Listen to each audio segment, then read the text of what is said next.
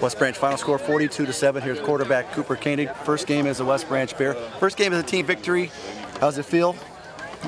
Felt great. I mean, you know, supporting cast, I got out there, they're working their butts off, and you know, I think as a team we played well, got out slow, but you know, I think we finished real good.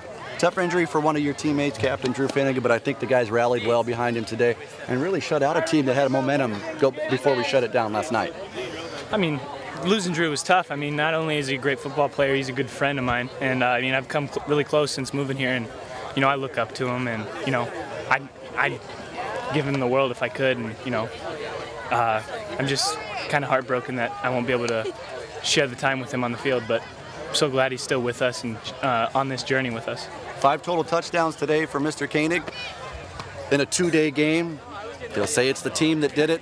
1-0 this week. We'll see you next Friday night here at the Little Rose Bowl against West Liberty.